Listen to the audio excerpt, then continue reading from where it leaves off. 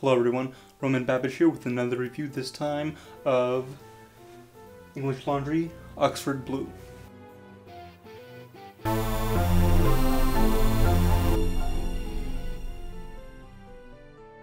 So recently I've got a sample, a 10 ml sample through Box.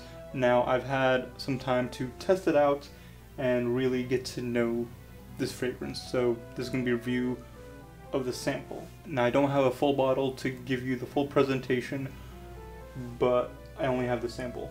As far as I know, the actual fragrance only comes in 100 ml bottles. This fragrance came out in 2014 and was heavily influenced by Versace Eros. It came out only a year after Versace Eros, and many of the notes are similar and the overall smell is very, very similar. Now, if we look at the notes, the top notes are mint, green apple, and lemon. The mid notes are iris, tonka bean, and geranium. The base notes are sandalwood, vanilla, vetiver, and oakmoss. The fragrance itself now opens up with a very sharp citrus note, but that very quickly goes away after about 5 minutes, and over time there's less and less citrus. In about half an hour, in the dry down, there's almost no citrus. Maybe a little bit just in the background, but I think that citrusy note is being created by other notes in the base, like the vetiver and some of the other notes. But it very quickly dries down to a primarily mint and vanilla, smooth, fresh. Unlike Versace Eros, which inspired this fragrance, that one has more of a citrus prominent note versus this one is mint. So you get this mint and vanilla fragrance. Fresh yet sweet. And a little bit of citrus in the very, very back. You can sometimes tell it's there, but primarily just mint and vanilla. Now, projection and longevity on this fragrance, I find that for the first half an hour to an hour, it is about maybe arm's length it projects. So maybe 3-4 feet tops for about half an hour. And at about the 1 hour mark, it really is just a skin fragrance. For the whole life of the fragrance, it really is a skin fragrance for me. For other people have found, I read online that for a lot of people there's great projection, but I think part of the reason why I don't get that great of projection with this fragrance is possibly the climate. I live in Oregon and therefore it's very, very dry. Now if it was a more humid climate, I think it would project better, but here the air is very dry, and on my skin particularly, it just does not project.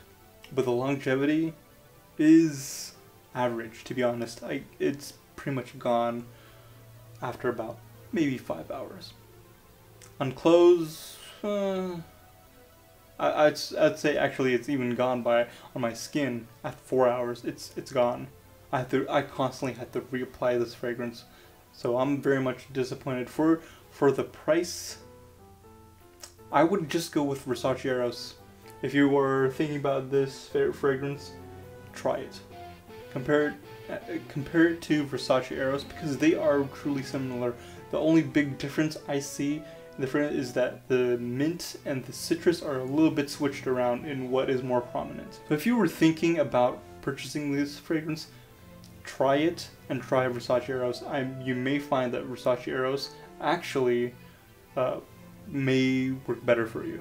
So now, where does this fragrance really shine? Where would you wear this? Just about anywhere. It's generally pleasing. It's not, no one would get offended. It's just a smooth, fresh, slightly sweet fragrance. The vanilla isn't overly sweet. It's just, this is just vanillic base with this fresh mint that's on top. So no one's gonna get offended. You could wear this one, I think, in the office, on a date, to school, to work, just about anywhere. But depending on what kind of climate you live in, it may be way too potent. For a lot of people, this projects very well. So you just need to try it, really, for this fragrance. Season-wise, for me, I think it's probably gonna work best summer, spring, fall. For me, it's not a winter fragrance. It just doesn't cut it with just the way it comes off my skin and in this climate, in the climate I live in. But for you, it may work better as a winter fragrance, just depending on where you live. That's it, you guys. Thanks for watching. If you haven't already, please subscribe and don't forget to like and comment on this video. And I'll see you guys next time. God bless.